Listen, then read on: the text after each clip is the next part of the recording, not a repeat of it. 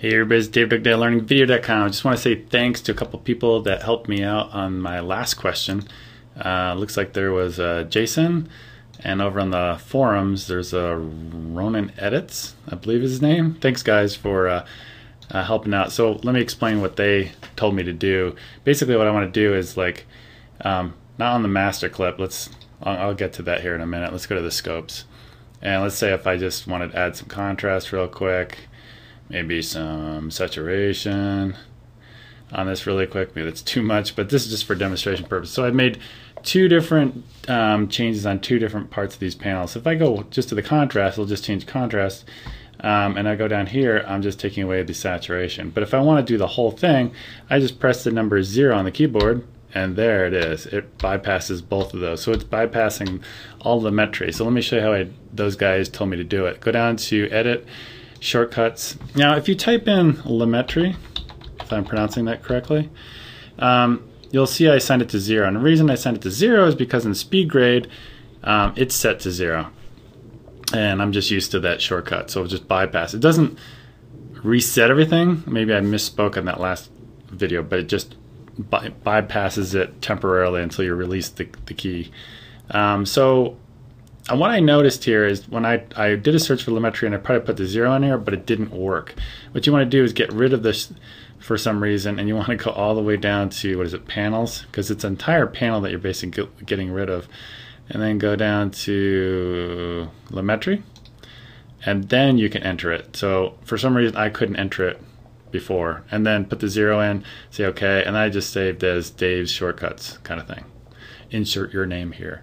So there was another piece of confusion I want to maybe clear up that I was doing. So the difference between the master clip and the rename. So I just made a adjustment to this clip. That's part of the clip, this part of the instance, I guess you could say. But if this was a very long clip and maybe I chopped up the many pieces, well, I could adjust the master. And let's say I just wanted to adjust the temperature of it. Let's say I wanted to warm it up. Now we'll look at what's going to happen on the left over here, not the right.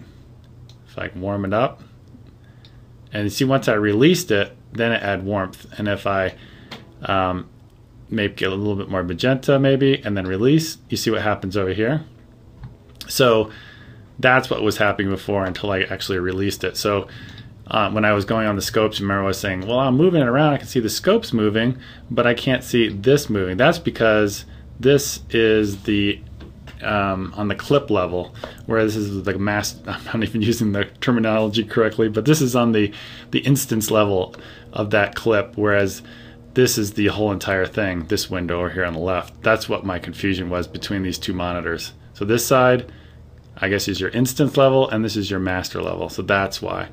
So just big thanks to you guys for answering that question really quickly. I really appreciate it. That'll make my workflow a lot easier, at least until I start playing with DaVinci Resolve 12, which I might switch to. The only thing I mean, you guys can stop watching at this point, but the only thing I'm kind of frustrated a little bit with here is like when you do add contrast. Here, let me go back to this level so I can actually see things happen. You see, I can add contrast, but I got so used to in speed grade having a way to change the pivot level of this contrast curve.